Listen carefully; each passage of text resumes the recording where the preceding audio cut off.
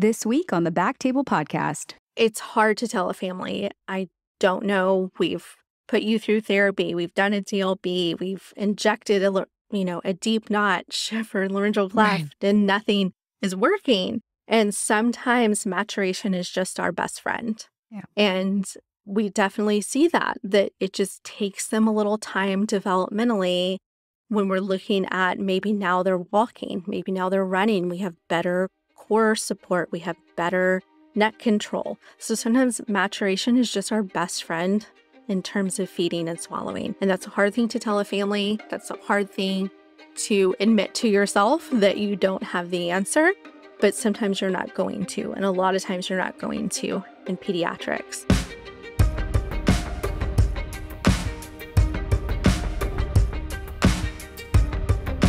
Hello, everyone, and welcome to the BackTable ENT podcast, where we discuss all things ENT. We bring you the best and brightest in our field with the hope that you can take something from our show to your practice. Hey, everyone, really exciting news. Our listeners asked and we have answered. We now have CME available. You can get AMA Category 1 CME for listening to BackTable and then filling out a reflection. You can find the CME links on the episode pages at backtable.com, or you can also find the CME links in the show notes. It's a small cost for the credit, much less than you would spend at a conference, and it helps support the show. Powered by CMEFI, using AI technology to bring the right education to the right place at the right time. You can do this in just a few minutes. If you're already listening to BackTable, might as well get a CME credit for it. Again, this helps support the show and allows us to keep bringing you great content. Now on with the episode. My name is Gopi Shah, and I'm a pediatric otolaryngologist at UT Southwestern here in Dallas, Texas. I'm so excited for our podcast today. My guest is my colleague and partner, Ashley Brown. Ashley Brown is a pediatric speech-language pathologist here at Children's Health in Dallas. She's an integral part of our complex airway and swallowing team and is truly an expert on pediatric aerodigestive disorders, including dysphagia, swallowing, and voice. She's a board member for the Society for Ear, Nose, and Throat Advancement in Children, also known as SENTAC. She is on the medical committee for Texas Speech Language Hearing Association and is board certified specialist in swallowing and swallowing disorders. She's here to talk to us today about the evaluation and management of the infant with dysphagia. Welcome to the show, Ashley. Hi, thanks so much for having me, Gopi. So Ashley, tell us a little bit about yourself and your practice. So I've been here at Children's for 15 years, actually. Dr. Romaine Johnson and I started around the same time, so we've been partners in crime for a while now. I am on the airway management team here at Children's. That's a new program that started, I guess we're coming up on 4 years now, so it's been a little bit. And I staff all clinics within that, aerodigestive, voice, vent clinic, airway clinic, and also go on trach rounds with the team. Wow. Okay. So you have a very busy clinical practice, seeing all kinds of, that's pretty awesome. And I also do all the swallow studies for ENT. I see. And that's why I come to you with 1,000 questions. Every day there's an inbox message from me. So I'm really excited about this topic because I think that whether you're a pediatric otolaryngologist in the aerodigestive, super specialized to the pediatric otolaryngologist like me, who's maybe not a part of that, or the general ENT, you're going to have babies that come into clinic that there's some concern about feeding. So that's why I thought this would be a great topic. So for infants, and again, we're talking about infants under a year, how do they usually present to you when they're feeding difficulties? Yeah, so whether it be in clinic or just a PCP referral from the community to our outpatient clinic, generally the infants present to us because they're failure to thrive, they're not gaining weight, they are pulling off breast or bottle frequently, maybe some reports of coughing, watery eyes, red eyes when they're eating, not completing their feeds, super fussy during feeds, refusing. Is, I would say, the general referral reasons that we get when it comes to infants. And how old are they usually? Are they usually like early on, like a couple of weeks, couple of days, or do some of them present a little bit later on? Yeah, so we will get them when they are a few days, maybe a couple of weeks old, all the way up until, like you mentioned, that 12-month-old mark. Probably our youngest patients are seen within our craniofacial weight check clinics that we have, because when those babies are born with cleft lip and palate, they need to get in immediately, see the surgical team and the speech therapist because they require such specialized feeding systems. So those are probably our youngest patients, but I've done swallow studies on a baby that's about 2 weeks old. Okay. So there's quite a range. A very large range, and within that range, you are looking at rapid developmental changes. So a 2-week-old infant does not equate a 6-month-old infant. So when these babies come to you, how do you organize like your thought process or like what kinds of questions? Are there the same basic handful of questions that you ask and then you kind of tease it apart? Like how do you look at these and then what kinds of questions are you asking? Yeah, so we definitely start with a standard set of questions, probably very similar to questions you would ask in your practice, asking about birth history, and then getting into what brought you in today. What are your concerns? Tell me what a feed looks like in terms of quality, quantity, the time it takes the baby to finish. And from there, then you start delving into specific questions that apply to that patient. But there are definitely a set of standard questions that you start with. They give you a good clue of what do I need to ask next. Okay. And then what's your exam like? So with the exam, after asking some of those questions, I feel like the whole time we as speech therapists are pretty good at looking at the whole patient. We are very holistic in our approach to any dysphagia, especially infant dysphagia. And so the whole time we are observing posture, tone. We do tone check, oral motor exam on the baby, and not just focusing on the mouth. We're looking at trunk support. We're looking at how did the parents hold the baby during a feed.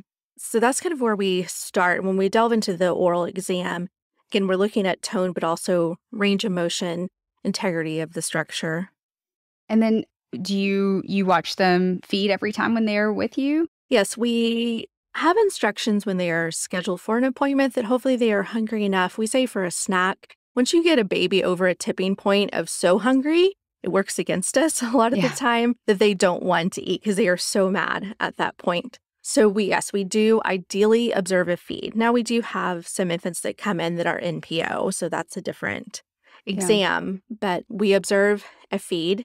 And during the observation of the feed, we are looking at the oral motor skills, the feeding pattern, the swallow pattern. We are looking at, are they self-regulating? Are they pacing themselves during the feed? What does the coordination look like in terms of the suck, swallow, breathe pattern? Because we know that small infants, they're obligate nasal breathers. So they suck, swallow, breathe. And if they are not pacing themselves and get into this bad pattern, you're going to choose breathing over eating. And we get into some bad moments then if we're not coordinating the suck, swallow, breathe. And you breathe when you should be swallowing. Yeah. So those are all things that we look at during the feed. And so how do you know which babies you're like, okay, we're going to do some feeding therapy, or hey, we need to do further workup or further imaging or testing? So sometimes it's hard to tell, is this just strictly a feeding therapy kit or do we need an instrumental? Because the great majority, if you look at the research, anywhere from 80 to 90% of aspiration is silent. So they're not going to give you many cues that they are aspirating. So you have to take some other cues from them, given the comfort level. Are they frequently pulling off the bottle? Do they sound a little wet, gurgly? Is there some sort of respiratory history that is the reason that they were sent to us? And then that's where we would go for an instrumental. Sometimes the families get into us and it is just a utensil change of maybe they are overloading baby with a too fast a flow nipple and we just need to back them down a little bit. Sometimes they just need strategies to pace baby. But I think it's always a good idea to start with a bedside and a speech therapist observing a feed so you are not getting into unnecessary exposure to radiation with a fluoro swallow study. So those are some of the clues that we take. Infants don't cough. That's not a small infants. That is not a reflex quite yet when they're very small, that develops over time. So that cough is not something you should rely on as a clue that they need an instrumental. And when you say instrumental, are you saying video swallow, fees? What are we talking about? Yeah, so we can do either. With breastfeeding babies, fees is really, if they are strictly breastfeeding, fees, which is flexible endoscopic evaluation of swallowing, is really our go-to option if they are a strictly breastfeeding neonate infant, because we cannot observe breastfeeding during a videofluoroscopic swallow study. And just because they breastfeed does not mean that they will immediately go onto a bottle and do a fluoro. We have gotten referrals for strictly breastfeeding babies. They come in for a videofluoroscopic swallow study, and they want nothing to do with the bottle. So fees is a good option for those strictly breastfeeding babies. When it comes to the videofluoroscopic swallow study, if they are full bottle feeders and we're really thinking we'll need to change a lot about flow rate, possibly the viscosity, the consistency, thickening the feed, and we'll maybe have to play around a lot. Fluoro sometimes is our good option there because there's only so long someone will tolerate a scope in their nose. And so we can observe a full feed with the fees because we don't have the constraints of radiation, but there is a certain tolerance level there for sure. Yeah. So as the referring physicians, should we be ordering a video swallow before we send them to you? Should they all, who should get imaging or workup before they're sent to you and who shouldn't? And what do you want?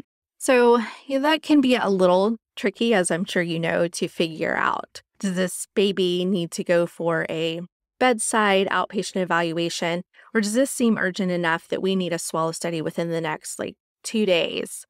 So maybe some of those clues would be if they really are not gaining weight, they are failing to thrive. We're trying to change the language around that because saying failure to thrive kind of puts the label on the parents that they are failing to do their job. So we're changing the language around that, but that's the most common way people know it right now.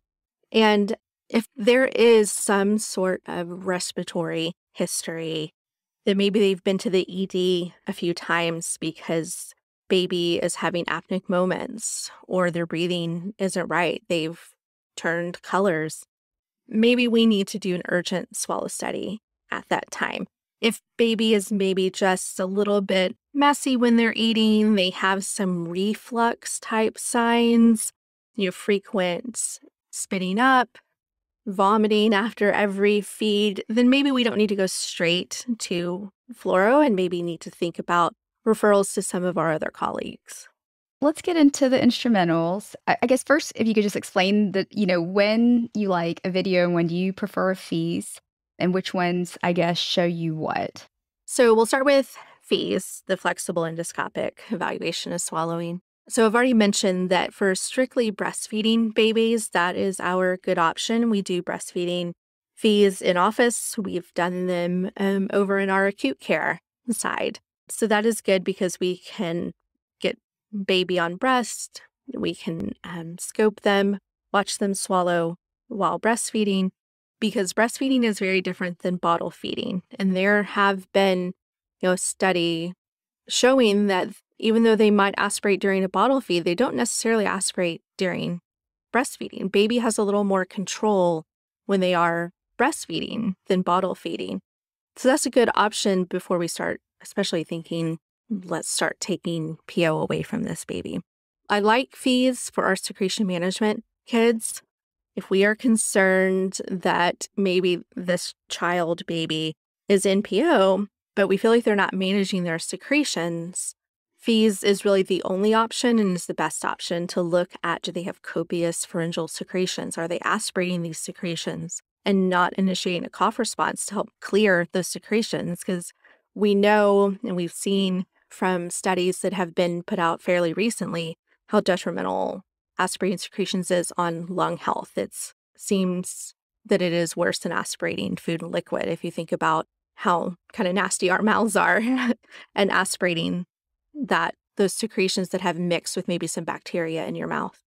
I like the fees for our kids that are NPO. Maybe they only do a few flavor taste, but we really want to expand on what they can do orally. Maybe give them a therapy plan if they can do a few taste of liquid or puree.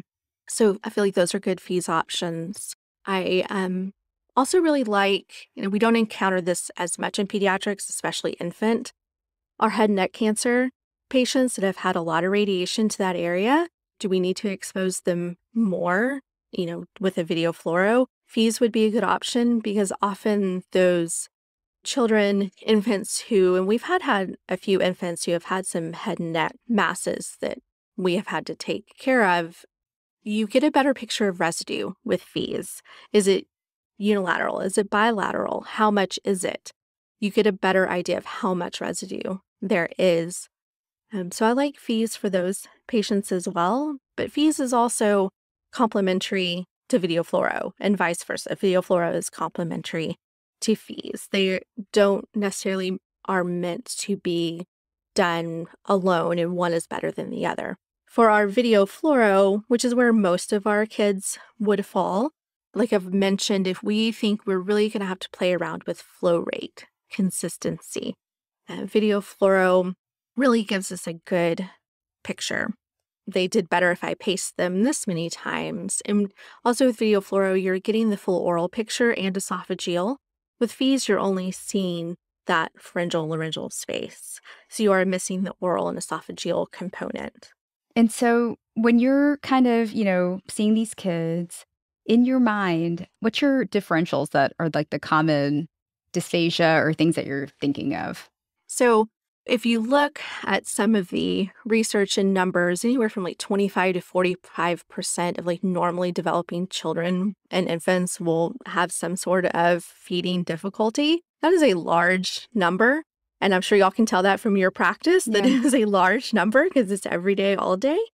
So sometimes they don't give you many clues as to what is going on. And they're these seemingly normal aspirators, and we can't quite figure out a differential there, which is very frustrating. But, if we think about the most common, big picture that we're looking at, oral structure. So tongue tie, one of them that we'll start with that's very popular right now to talk about. Tone. So have they had a HIE, a brain bleed? Were they born premature? Were they intubated for a long time? What kind of clues could prolonged intubation give you? Oral sensitivity being one of them. They were in the hospital for a long time, lots of things taped to their face. You can understand why they don't necessarily want to eat or like a bottle coming at their face or the therapist trying to do exercises with them. They can be very orally defensive. Intubation tube sitting in their mouth for a long time too affects the shape of the palate, which can affect bottle feeding, not getting that great seal that you need. Are they a cardiac baby? Do they have a cardiac history? Have they had cardiac surgery? So when we think about our cardiac babies, they have a very low kind of energy reserve. So feeding is already an aerobic exercise. And then for our cardiac babies, that especially is true. And so maybe they don't want to eat for longer than 5 minutes.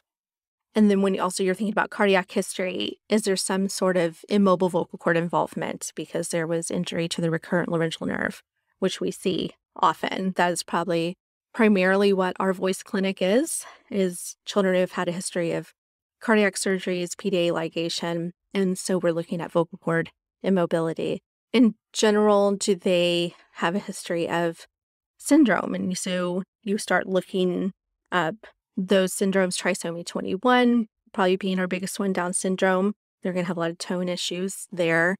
22q, 11.2 deletion syndrome, so also known as DeGeorge. Some people label it DeGeorge. They all kind of come with their own set of difficulties that you really need to research what those syndromes look like in terms of feeding. Some other differentials, we definitely get more referrals, especially from swallow studies, of a kid is not making progress in therapy.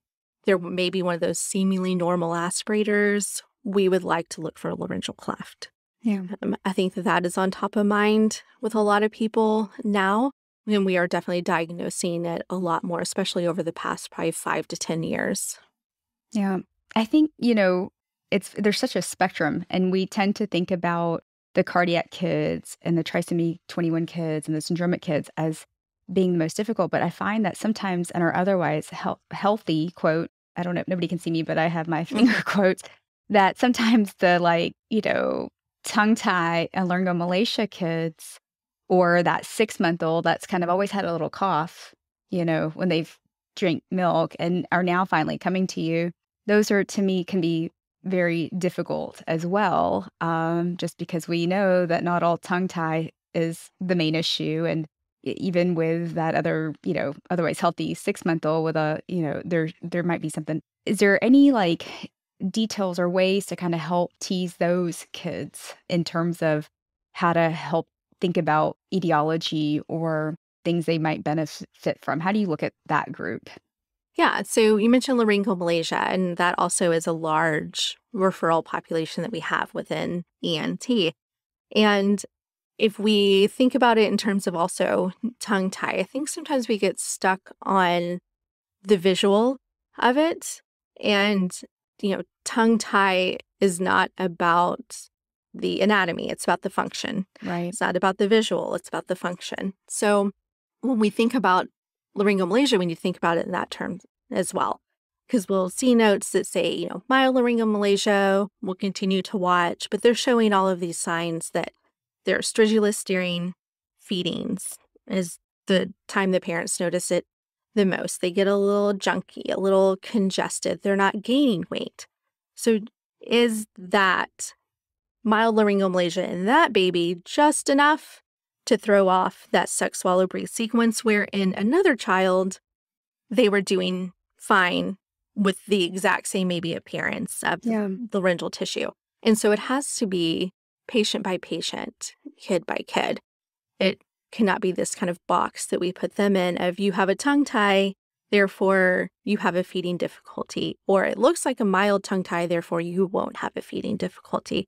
And that's where best practice would be this multidisciplinary approach to everything. We should not expect our ENT colleagues to know it all about feeding. That's why we're here. We would rather you ask than order all of these exams or just say, we'll see you in 6 months. There's a wide spectrum of how people handle it. Well, good thing I sent you an epic message about once a week then. Yes. Yeah. No, for all my kids that I see. No, we never mind those questions, because there are things that we have not thought of that you can offer. And then we might pick one little clue out of the message that you sent that you're like, oh, actually, this kid probably needs to go to GI. This sounds like they are having some major GI difficulties, and let's pull those colleagues in. And, if we could see every dysphagia patient in aerodigestive clinic, that would be wonderful. But the bandwidth is not quite there. So let's talk about some of the GI. I feel like I'm always asking, is there any history of reflux, spitting up? Tell us a little bit about what you're asking when you're looking for GERD or reflux, and do they need to be actively spitting it up for them to have it? Is that, and how does that play a role into your feeding evaluation? Right. So all babies have reflux, right? They have immature guts and they are messy and they spit up. There is silent reflux as well. They are not necessarily going to spit up all the time. And spit up does not mean that it's affecting them in any sort of negative capacity. All babies do it. So it, again, is really looking at, the parents have told me they spit up a lot. They're smacking their lips a lot during a feed, kind of have this sour look on their face.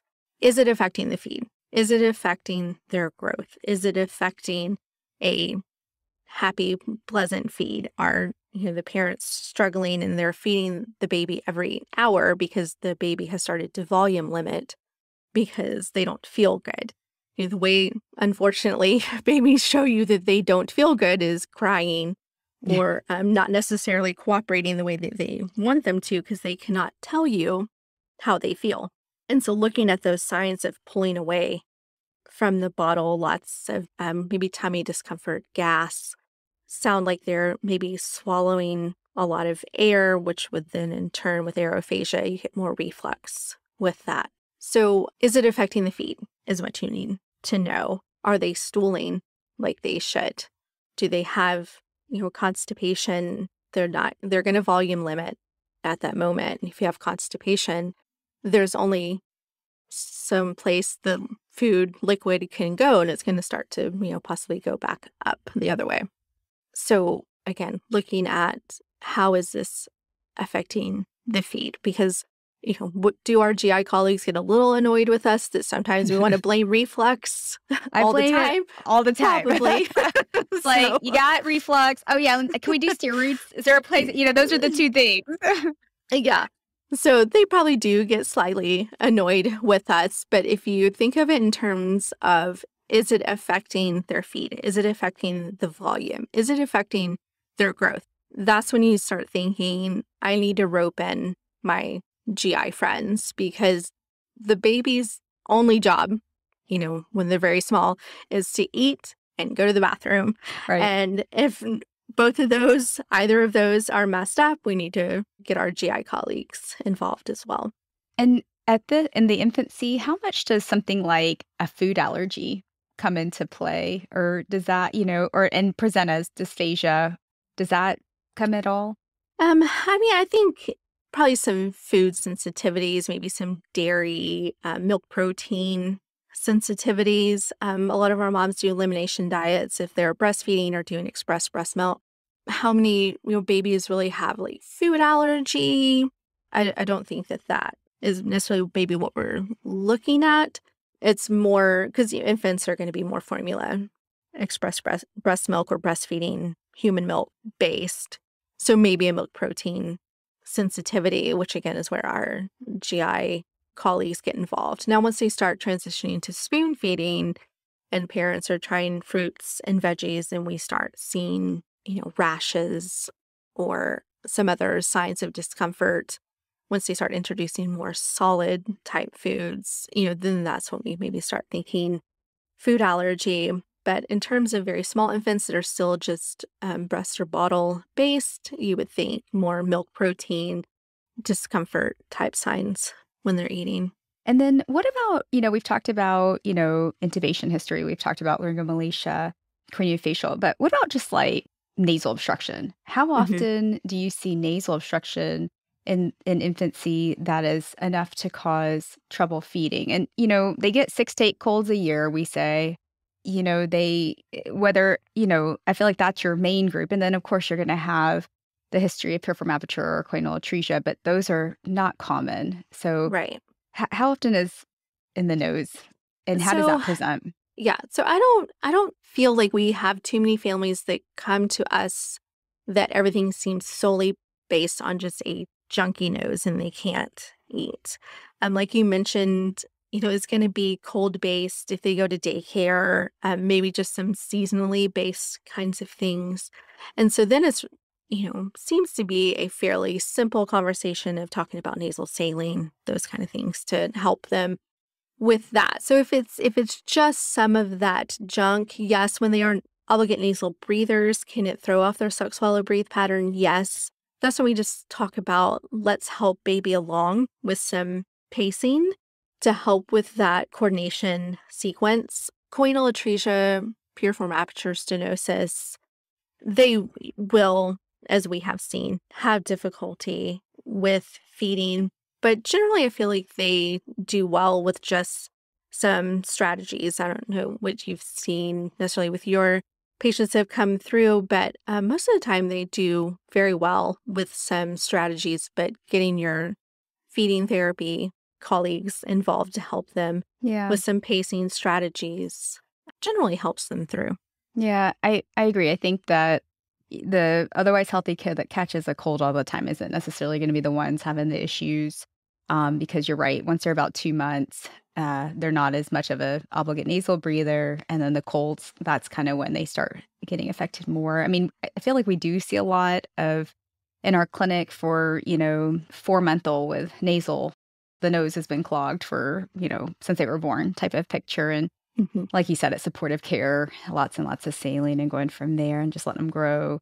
I think with the choanal atresia or piriform aperture stenosis, choanal atresia, if it's bilateral, you're going to have had to repair it and do surgery. Every once in a while, not a lot, not very often, might you see an infant with unilateral that has some feeding difficulties with a URI, or perhaps they have trisomy 21 or something. So there's other factors also playing a role, like tone, or, every time that kid gets sick, there's issues with feeding.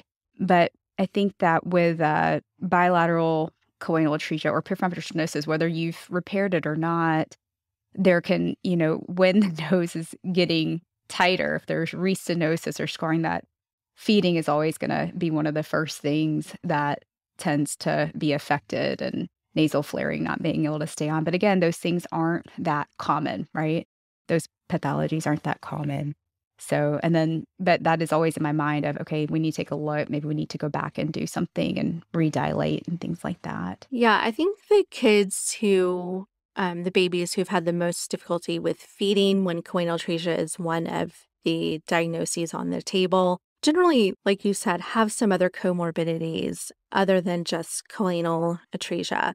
And there are, degrees of obstruction, like you mentioned, unilateral versus bilateral. And when you're going to have to get surgically involved, these are not these long-term kids that like pop up in our clinic, over the years, that's their only history. Yeah, you're right. You're right. Because if it's charge or something else, we're also thinking about a vocal cord paresis or a cleft or some other, there's like, 22, there's stuff that we're thinking about that might also play other roles. Right. Yeah. Charge is a tricky one with a lot of cranial nerve involvement. And that is a difficult diagnosis in terms of feeding as well. Yeah. In terms of feeding therapy, what happens in like when you're going to go see speech pathology, they're going to evaluate you and decide, oh, and now, okay, how are you doing? You're in feeding therapy. That's great. How are things going? I don't really know what actually happens, though.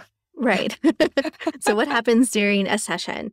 I will say a very large part of what we do is family counseling and parent support and parent training. These are not adults that come into dysphagia clinic where it's up to them and their partner to navigate. This is a whole family. We have grandparents that come to every appointment with the parents. So you are counseling an entire family, and you can't forget that the parents are part of your evaluation and part of your therapy plan, because they are the ones that are going to have to implement these strategies at home. You can't go home with them. As much as maybe the families would like you to go home with them and do every feed with them, you have to do a lot of great parent training. So that is a very large part of therapy, is making sure the parents are comfortable with the strategies, that they are continuing the exercises if that's what you're doing at home, because 1 or 2 sessions a week does not necessarily translate to carryover. So you've got to train these parents, and they are their child's biggest advocate. So they are a very large part of the therapy plan. But in terms of focusing on the child during therapy, there is a wide range of, do they just need a change in nipple flow like we've talked about, and really just following them for a few sessions to make sure that that strategy worked well for them. Sometimes these are very long-term therapy patients who need a lot of sensory and motor work. Sensory is a very large part of eating that sometimes I think gets missed and not talked about. Our little friends that like to overstuff their mouths, are we looking at a sensory feeding problem that they really need that input, where they just shove a bunch in their mouth and look like little chipmunks? So you have to think about the sensory as well. So they will do maybe some oral motor stretches. Do we have some hypertonia and we really need to work on stretching those lips for good lip rounding? Do we just by getting in there and maybe doing some sour or cold stimulation? Are we increasing that sensory input and working on their sensory system for oral motor, but also for swallowing? And then their move on to maybe some more of the complex, like facial kinesiotaping for also sensory input, but for some support. We use that a lot for our droolers, our secretion management. Kids that need a little help with lip rounding to keep lips closed so that they can't actually swallow their secretions. And then all the way on to neuromuscular electrical stimulation. Some people know it as their brand name, VitalStim, but that is just the company. NMES is the actual therapy. So there's a wide range. And if you are looking at a infant that has had kind of long-standing feeding problems, we talked about if they are intubated for a long time and are very defensive, you will also just working on them having pleasurable oral experiences and being okay within you getting to the exercises and wanting to take some flavor taste PO trials. Well, who are the kids that need the neuromuscular stimulation? Is that just your port tone kids, or is there a No. criteria? Yeah. So, again, it's all about function. We need to know what the deficit is before we treat it. What is the pathophysiology of their swallowing deficit? You can't just, come in, do NMES without actually knowing what you're targeting and what the deficit is. And, it gets a bad rap, a bad name. There's not a ton of pediatric research out about it. And when we're talking in terms of NMES, more and more pediatric dysphagia research is coming out, but it definitely lags behind our adult colleagues. But that's how most things are in pediatrics, right? Yep. So with the NMES, it can be that, for lack of a better term, seemingly normal aspirators where we can't quite figure out. There's no other comorbidities that we have yet to figure out. And we use it, low tone, high tone, some of our CP kids, our secretion management kids, because NMES, essentially the easy way to describe it is you're inducing a muscle contraction. It's just like it's like the TENS units you would use on your back or legs. So you're inducing a muscle contraction, but it also impacts kind of that surface sensory as well, because they are kind of short electrical pulses. And so that's kind of the theory behind it. Does it work for every kid? No, it does not.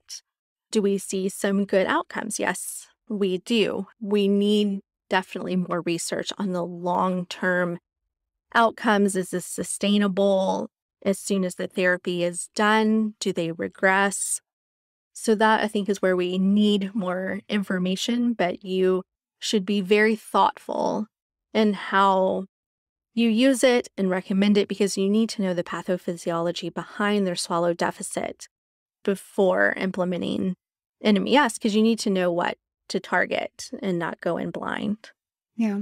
Meaning where exactly you're going to, which muscles to stimulate and where you're going to place your electrodes based on what you see in the video swallow or what you physically see? Yeah. So with the video swallow or the fees, there are different electrode configurations that, in theory, target different muscle groups. And so you go through training. Everyone who uses it goes through training, and you get information and handbooks on these electrode placements target this group of muscles and this deficit pathophysiology you saw on the swallow study.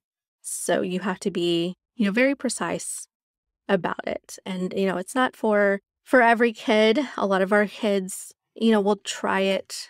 We'll get NMES for a little while and we see no progress or benefit. That may happen, but it's up to that treating therapist to really kind of think through the deficit and what they're targeting. Well, as we sort of start to wrap things up, do you have any final tips or pearls? I mean, these are hard patients. And like you said, there's a whole family aspect too, that you're looking at everybody, and feeding such an important, especially for growing and quality of life, that is so valued as part of, it's part of, life, if you will. So do you have any other final pearls for us or things that we should be thinking about or how we can make our practice better or how we should be looking at these kids differently or Dysphagia is very difficult. There are days that I wonder why I do this all day, every day, but you it's get hard. those. It's you so get, hard. It is, but you get those small victories and it, makes it all worthwhile. But it is very difficult because there probably more times than not, I would have to say, is we often had to tell the families, I don't know, and I don't know why. And I think it's okay to say, I don't know. We're so afraid to not have an answer for families. And that's why they come to us. They want an answer. But so much of it is unknown. And you are there to support them through the journey, which means they may be with you for several years, especially in pediatrics. And it's hard to tell a family, I don't know. We've put you through therapy. We've done a DLB. We've injected a deep notch for laryngeal cleft and nothing is working. And sometimes maturation is just our best friend. Yeah. And we definitely see that it just takes them a little time developmentally when we're looking at maybe now they're walking, maybe now they're running. We have better core support. We have better neck control. So sometimes maturation is just our best friend in terms of feeding and swallowing. And that's a hard thing to tell a family. That's a hard thing to admit to yourself that you don't have the answer, but sometimes you're not going to. And a lot of times you're not going to in pediatrics. And feeding is very emotional. You think about bringing this baby home and your only job is to keep them alive. And that is to feed them. And it is such a bonding, emotional experience for mom and dad, especially when, mom is trying to breastfeed and she's having difficulty with that.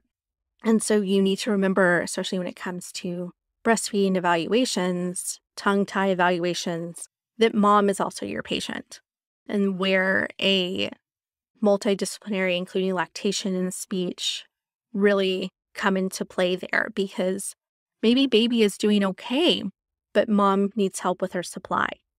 There are mouth and, nipple mismatches and problems there that your lactation friends can really help you with positioning baby for optimal feeding. So mom is your patient at that moment too. It is not just baby. And like I mentioned, when we're thinking tongue tie, we need to think function, just not how it looks. Yeah. Will tell you a lot. And so, these are very difficult evaluations and they can be very frustrating. But I think as long as the families know that you're really trying to help them navigate this very tough part of their life, because it seems like our parents are okay with their kid not walking. They're okay sometimes even, if they're not saying as many words as they like. But feeding is such a family, community-based activity. We take such pleasure from eating. And even if the child is not showing the parents that they really have any interest in eating, that is a very hard thing for people who eat okay to connect with because we take such great pleasure from eating. And it is we're coming up on Thanksgiving, right? So, that is what we base a lot of our celebrations and holidays around. So if you are the family that has that one kid that doesn't get to participate in that is very difficult. And I think that is why a lot of us, in terms of our feeding therapy colleagues, try not to go this NPO route. We try to give the family something because they will say, I just want him to have some icing on his first birthday so I can get that smash cake picture. Is that something we're really taking away from families, So, because there is a big mental health component around this as well. I think that's a great point. Ashley, thank you so much for taking the time to talk with me today, and more so for just answering all my questions all the time and helping me with these patients, because I find them to be truly difficult and wanting to make sure, because there's so much at stake, that we're doing the right thing. So thank you for being such a resource and my partner in this. I appreciate it. Yeah, of course. I would, always rather be there to answer those questions and make sure the kids get what they need than people trying to blindly walk through this journey with these families. For sure. To our listeners, thank you for, if it's your first time, thank you for checking us out. For any returning listeners, thank you for coming by again. You can find us on SoundCloud, Spotify, iTunes, Apple, and Ghana. Please follow us on Instagram and Twitter @_BackTable ENT. Remember to subscribe, rate, and like. We love feedback. Reach out to us for topics, ideas, speakers, or if you ever want to come on the show. And I think that's a wrap.